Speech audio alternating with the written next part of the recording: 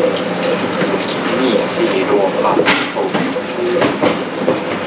ちらが今日取った16名のご予定です。はい。で、席移動はもしかしたら来られてからありかもです。お願いいたします。よろしくお願いします。ありがとうございます。ありがとうございます。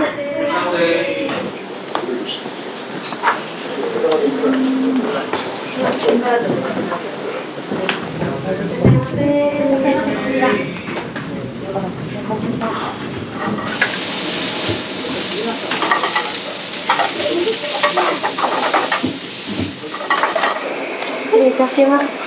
電話からいたしますね。牛スジのカルボナーラと、牛スジのカルボナーラですね。たらこナスベーコンにんにくかな。たらこナスベーコンにんにくですね。と、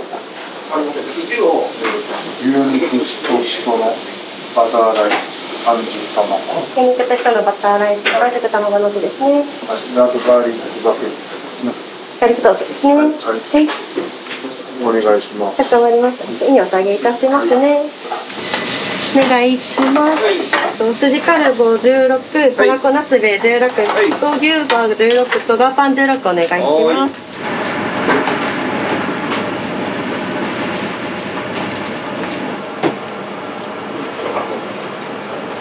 ガーパンは何で出しますか？ガーパンパン皿です。パン皿です。用意してます。トースターで2人前、そっち側で2人前、こっち側で14人前いきます。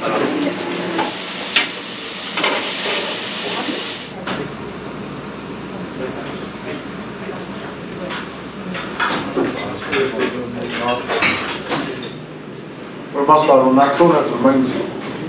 納豆でも種類がありますね。何種類か。カルボナーラが一番美味しい。美味しいですね。もしよければ後でお作りします。召し上がって帰ってください。ありがとうございます。納豆のカルボナーラと納豆のミートありますよね。はい、人気です。カルボナーラの方がおすすめなの。個人的には。ああ、ほう。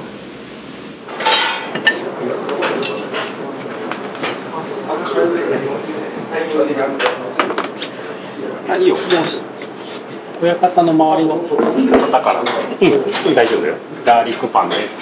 はい。今のから失礼いたします。失礼いたします。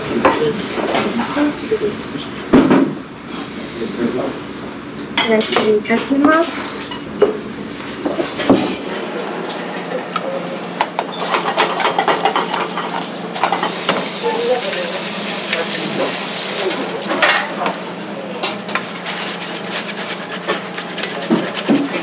バターと、はい、はい、バターと明太子。そうですね、バターとたらこですね。はい。大丈夫。これで OK。4種類できて。今日お召し上がりいただくのはたらこナスベーコンにんにくっていうスパゲティで、茹で上がったスパゲティをここであえて、たらこの方にして皿にあえて盛り付けます。っていう感じです。同じメニューなんですね、これ。そうなんですよ。同じメニューで、炒める工程とボウルで和える工程が。なるほど。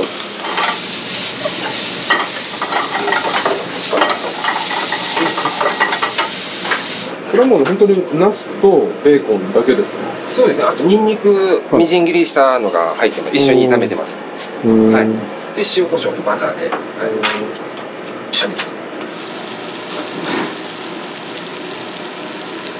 大量にですね。大量ですね。こんなにやるのは初めてです。麺いこうか。じゃあ4人前です。これちょっと混ぜないといけないんですか？そうですね。ちょっと麺が固まっちゃって、麺が固まってるくっついてるとムラができます。はい。だからもう1分間隔ぐらいで混ぜてます。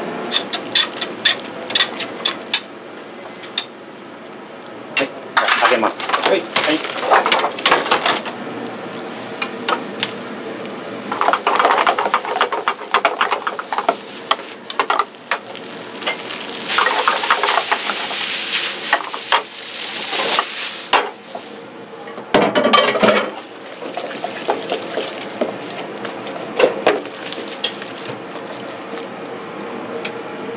眉入れます。ちょっとだけ。はい。ちょっと緩かった。湯気で、どんどん麺がくっついちゃうんです。どんどん食べにくくなっちゃうんで、ある程度釜の湯を入れてあげないと回してください。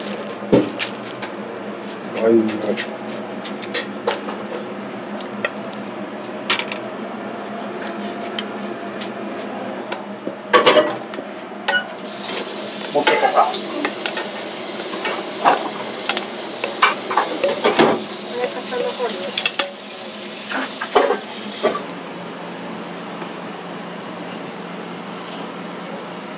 はい。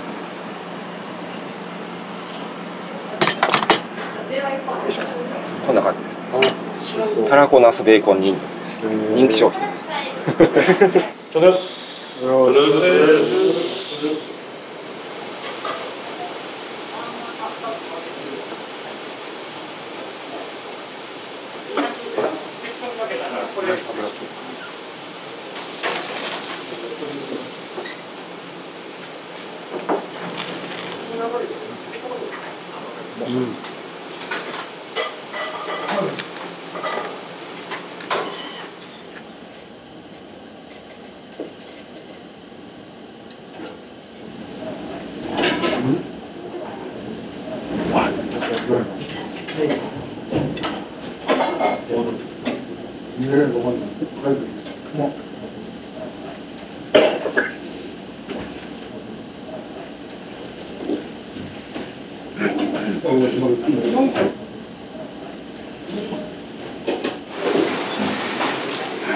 だけどまだ行くんじゃない。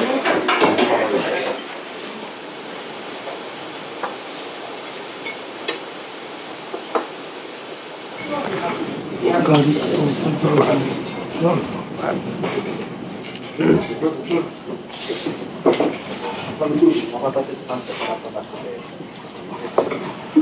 美味しいです。すごいガーリックの味です。カリカリです。中はふわふわ。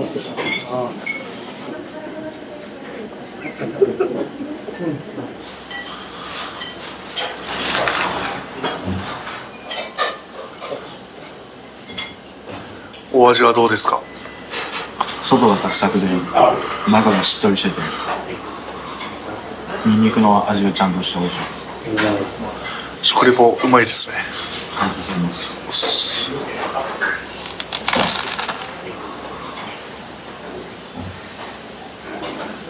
どうですか？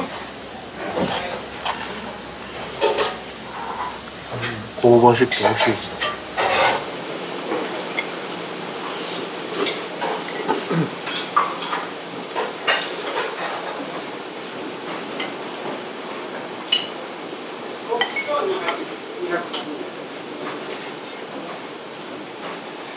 デニムって意外とおしゃれなの。ちゃんとくるくる回すんだ。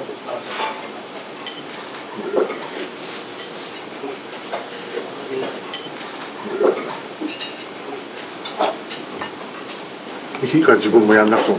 そうです。自分もいつも回すんですよ。回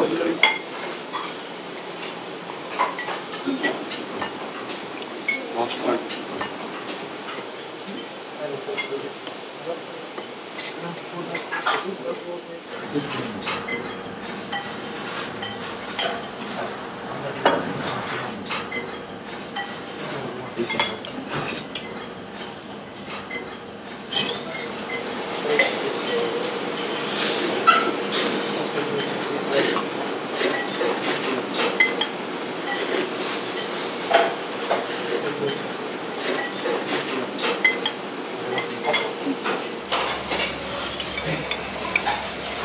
どうですか？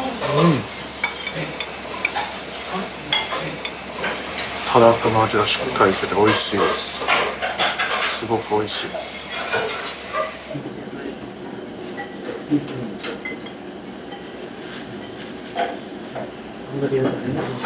なんかたらこのスパゲッティにナス入ってるの初めて食べました。ああ、新鮮ですか。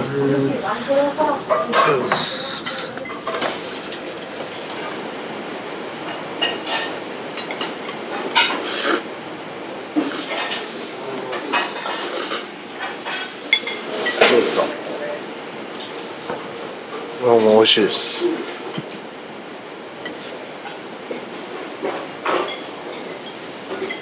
や、大丈夫です。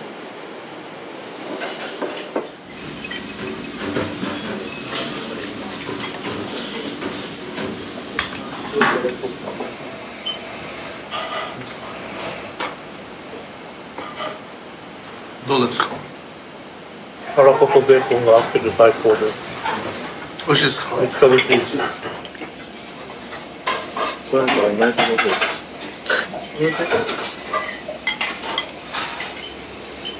い。もうこれめっちゃうまいです。美味しい。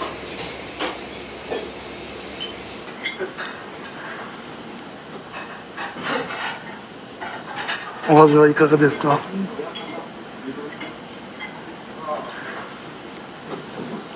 ニンニクチップが最高です。美味しいですか？はい、ラスが。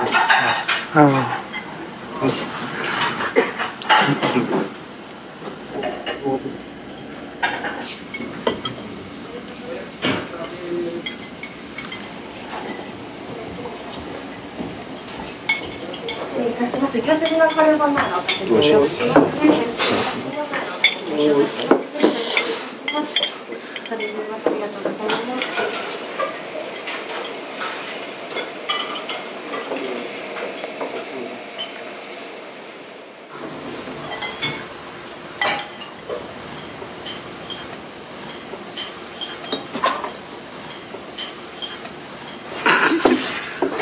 ちょっとペース上げていい？はい。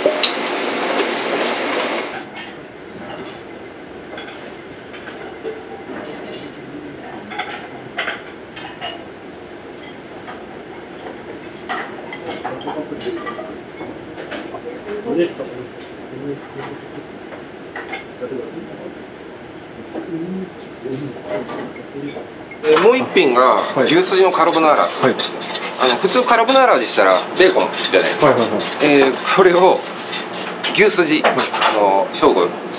神戸名物です。名物なんでカルボナーラのベースですね、卵と生クリームとパルメザンチーズ、あと塩コショウ味付けてます。これをボウルであえておきます。こちらは、甘く煮込んだ牛すじですね。バターです。はい。味を全体的に絡めてあげる。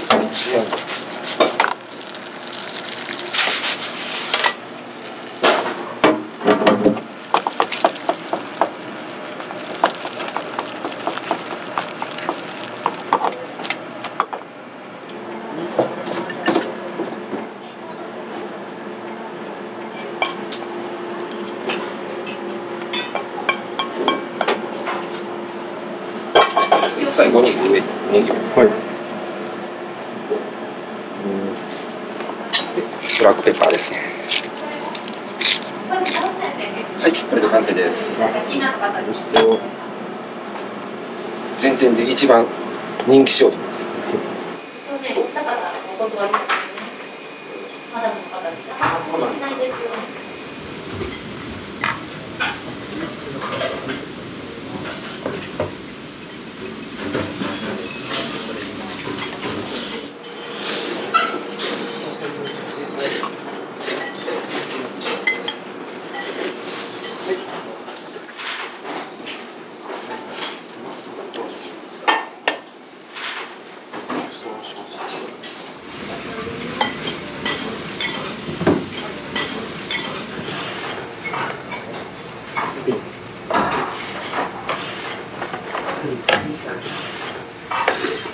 どうでした？パスタはどうでしたか？牛すじが入っててジューシーだったっす。なんかジューシーでした。ジューシーだ。牛すじやっぱいいですね。なんかですか、牛すじの香りがカルボナーラ食べやすかった。30秒ぐらいで食べちゃいました。早かったね。やっぱ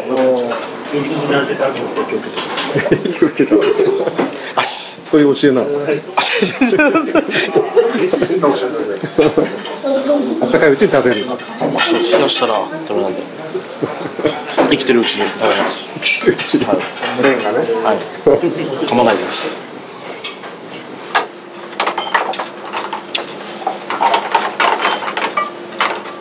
はい。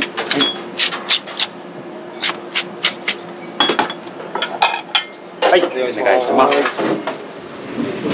礼いたします。牛すじのカルボナーラ、いただきますね。お好きなお皿をお下げいたしますね。ありがとうございます。ありがとうございます。今日もお下げいたしますね。ありがとうございます。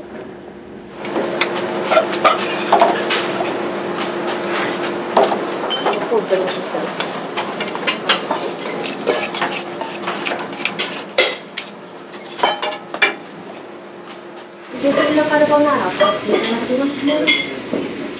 では、お下げいたしますね。ありがとうございます。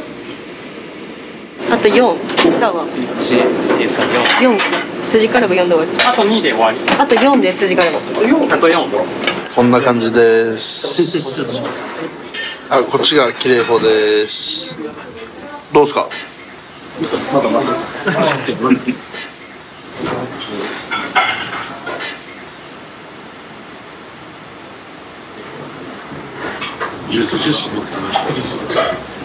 味はどうですか。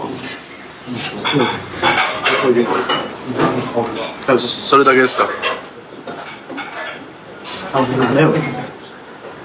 ピザの味に近い感じ。おお。牛すじに味ってある。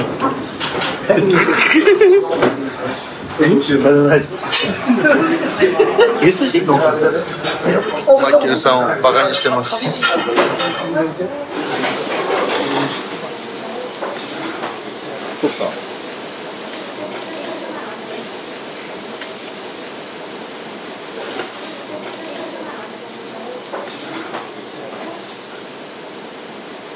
美味しい。3日ぐらいでそうそう。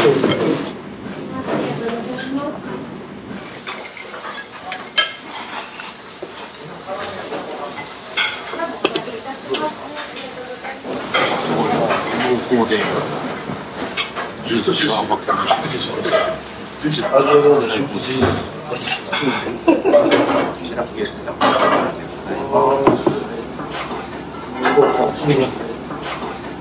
失礼いたします。牛すじのカルボナーラをおかせていただきます。邪魔からすいません。失礼いたします。美味しい。はい。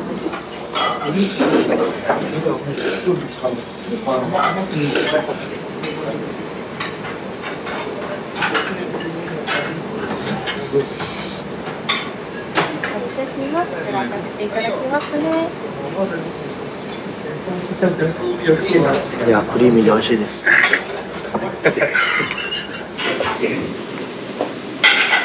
礼いたします。牛すじのカルボナーラ。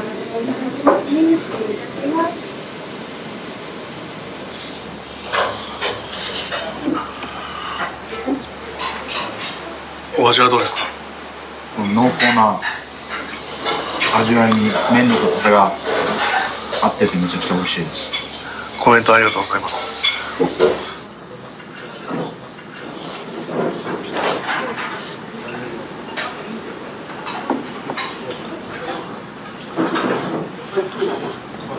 ちょっと甘い感じ。甘いです。甘い感じが。お肉がそこに。お肉が甘いです。お肉が甘いです。パスタすするタイプなんですね。あ、パスタ。わかります。焼きそば食べてます。焼きそば。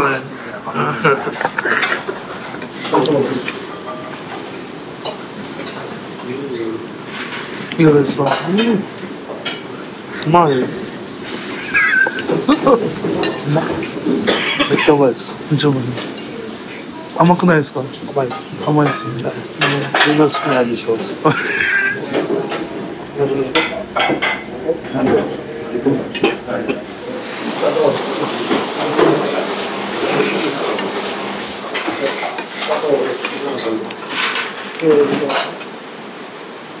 まあ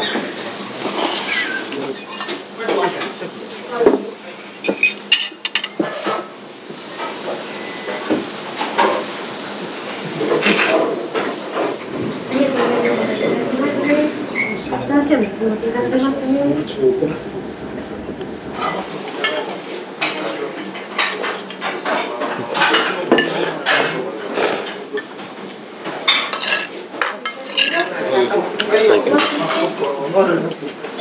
美味しいです。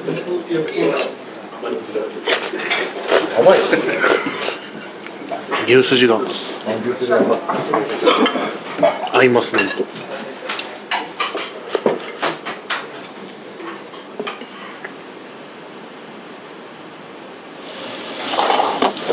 これは牛ですか？そうです、牛です。牛肉で下味をして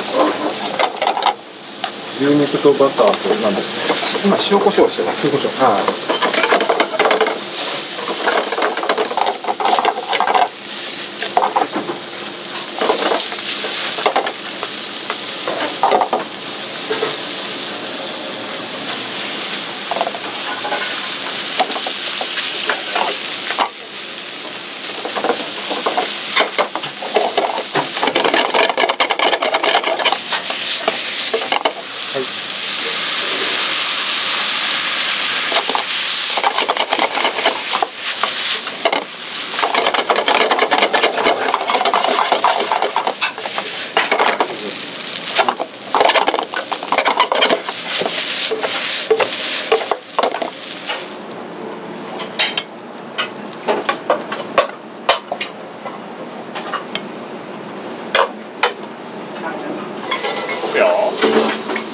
いい匂いです。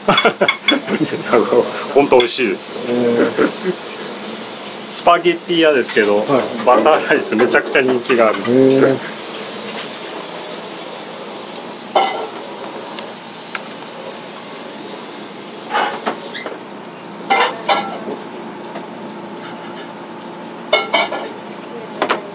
醤油。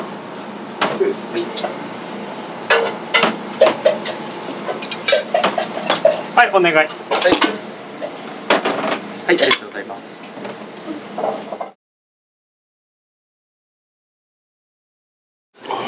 しそ。優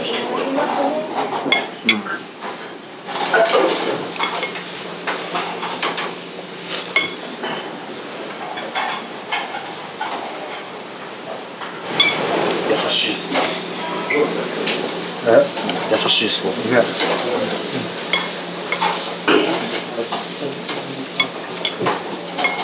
美味しい。ああ、優しいです。優しい。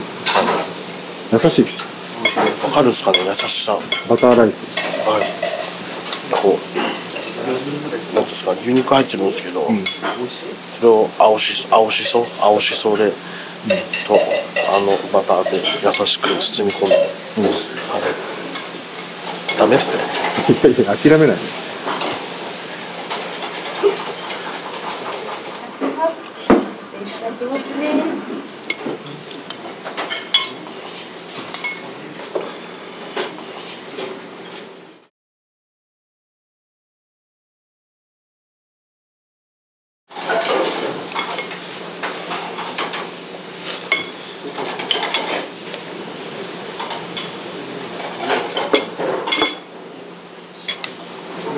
また。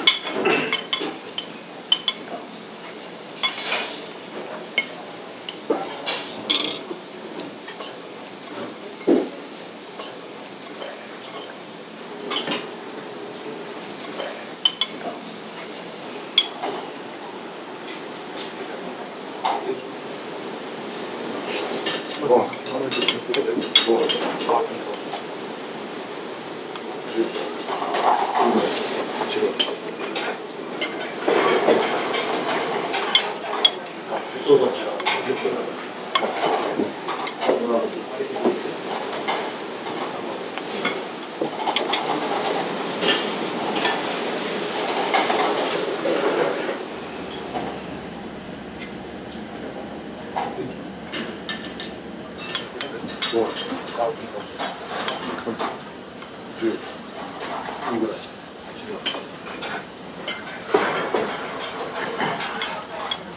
の時はお伝えです。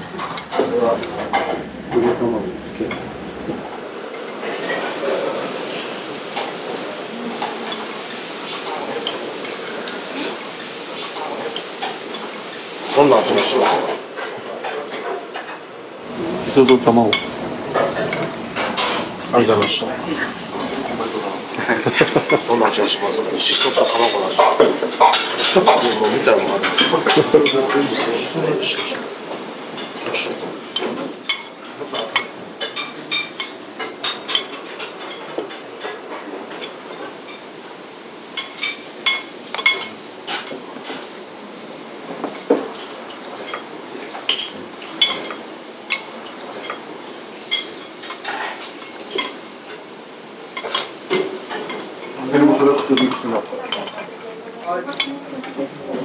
これ食べたら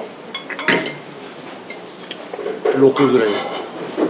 そう。まだ食えるの？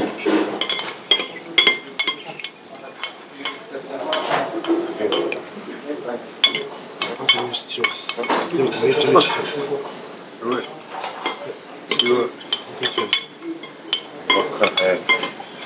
先飲んだらやばいです。6から早い。6からですか？もう一口は楽しいです。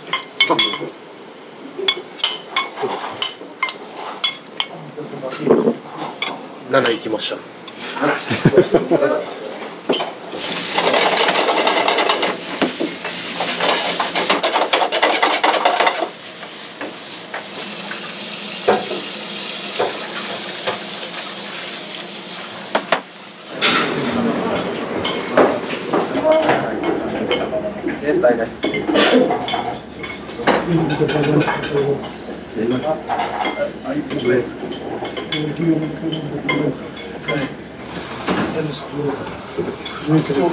プルンプルンじゃないね。プルンプルンじゃない。私もアピールして、アピールして。いただいてもらいます。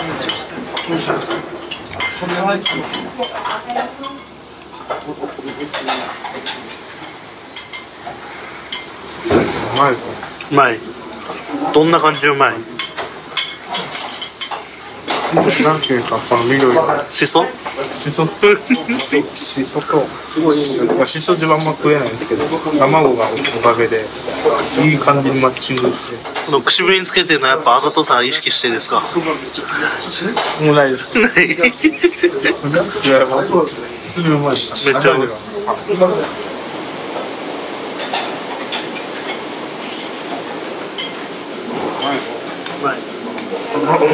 うまい。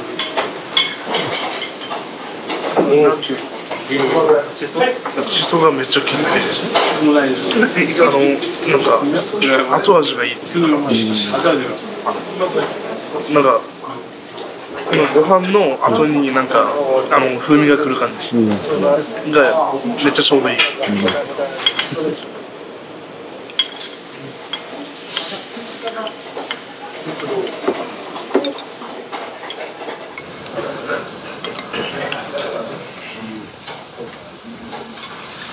卵のとろみが最高だね。卵入ると違います。濃厚さが出て。その香りがすごいですね、これ。すごく美味しそうです。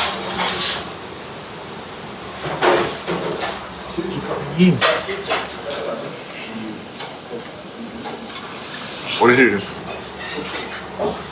全員払うわ。とりあえずこれで終わりだ。もう一個ぐらいいけるの？いけます。じゃあもう納得ね。全員大丈夫です。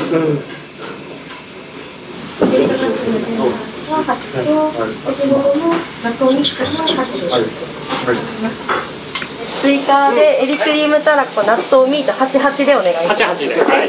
こんな食べる人いるんですか？いないです。いないですか？でも食べれそうな気しちゃいますよね。不思議な感じですか？なんか時空が歪んで。肉が歪んでる。結構オーダー来ますね。すごいですね。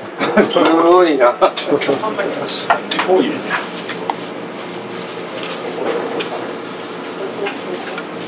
バターにエビですね。そうですね。エビとブロッコリーのクリームソース、たらこ味。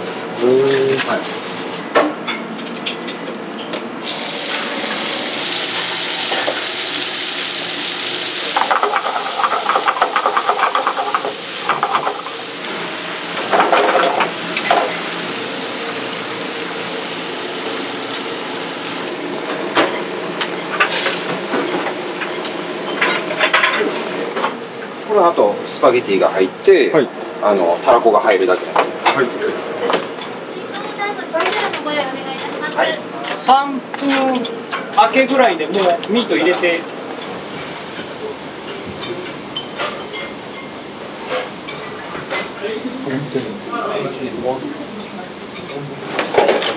はい。はい。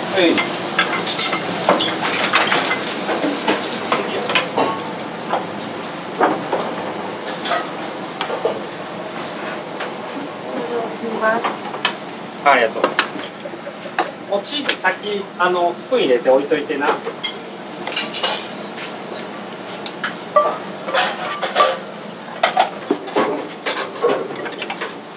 拭いといてください。はい、ありがとうございます。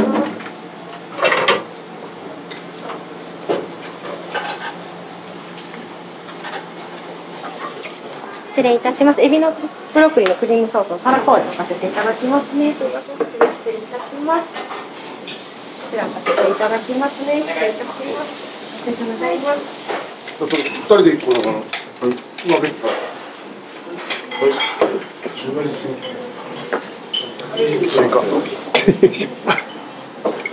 追加でシェア、みんなでちょっとずつ味をいろいろ。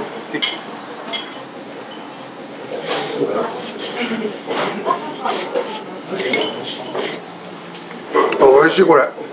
マジ美味しい。これ本当美味しい。こんだけ腹いっぱいでうまいってこれ最初食ったらめっちゃもっと感動したね。うまい。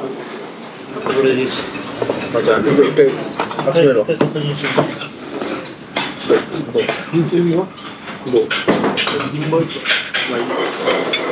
う？美味しい。美味しいです。本当に美味しい。どんな味がした？なんかたらこの香りとクリームの香りが合わさって食べてないです。飲んだ後にしみる感じ。いや飲んだ後見たこと。このソースに飯入れてる。ああいいですね。綺麗に巻くね。あ、そうなんですよ。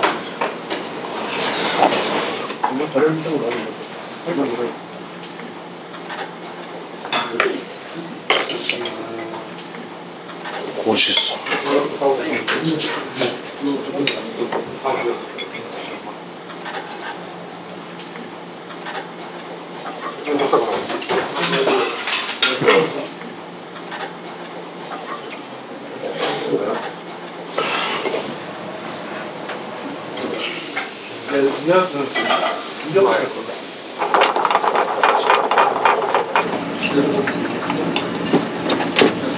お願いします。2個出るからラスト1個だけ6番お願いしてもいい？ 6番ちょっと混ぜといてな。はい、お願いします。はい。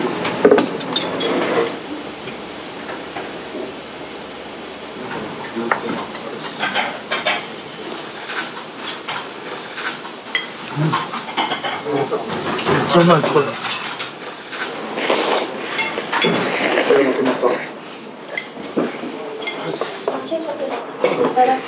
だとついて。もうちょっと大丈夫。あ、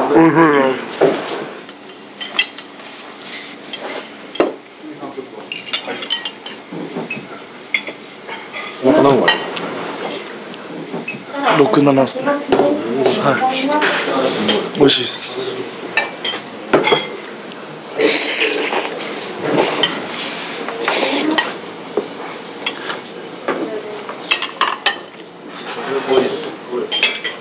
濃厚です。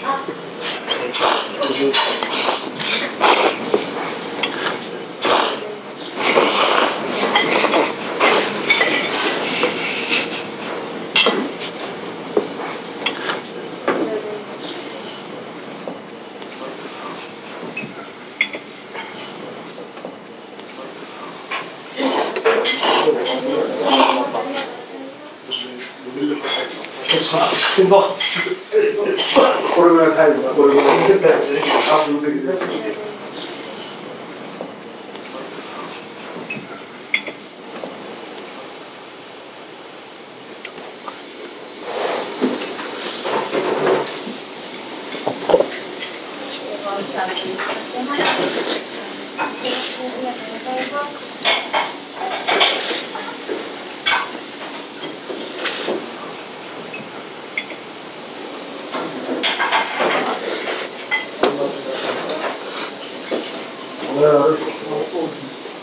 はい。やけどします。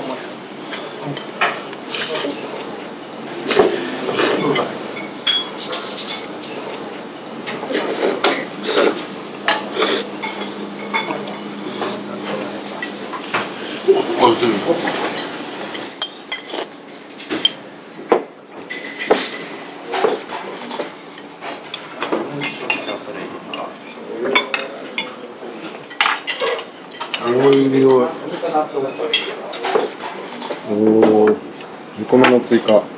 ミート納豆。ね。結局バターライスもやったら4品食ってんのな。はい。これ合わせたらな。バケットも食いすぎや。親方腹もう10割ですか。20割。20。おい。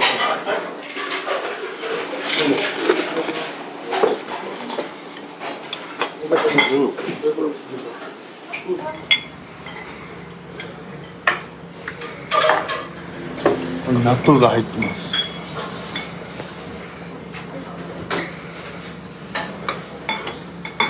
これは納豆が入ってます。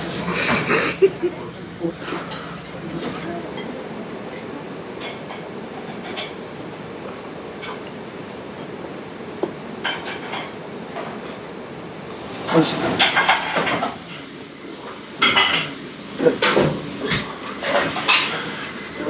ああ、自分自分。音です。ケイさん、音です。ど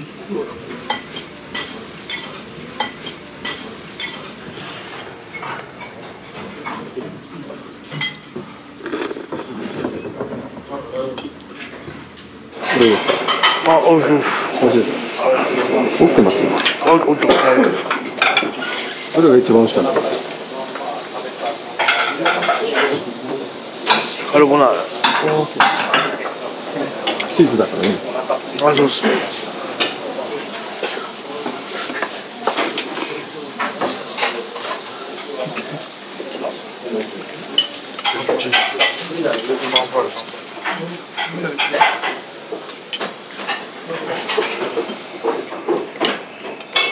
すごいですね。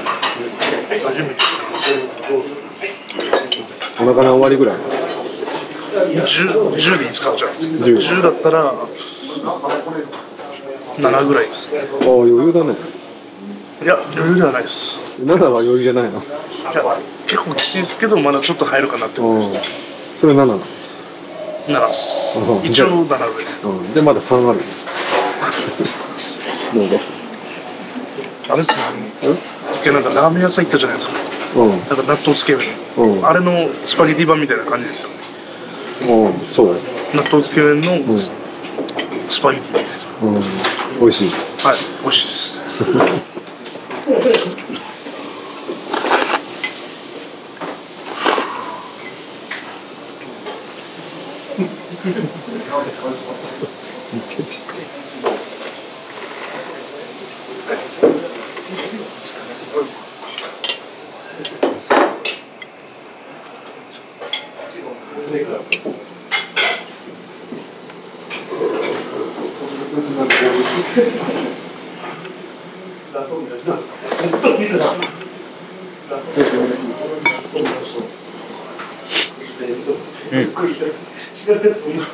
美味しいです。納豆好き。納豆好きです。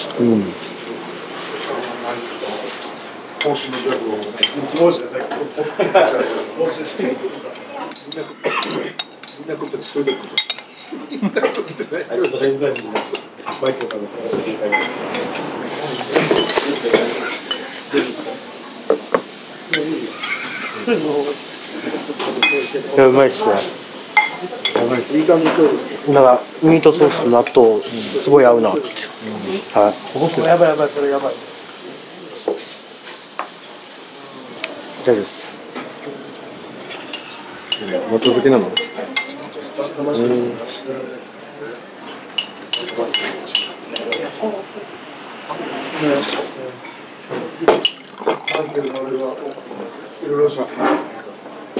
美味しかったです。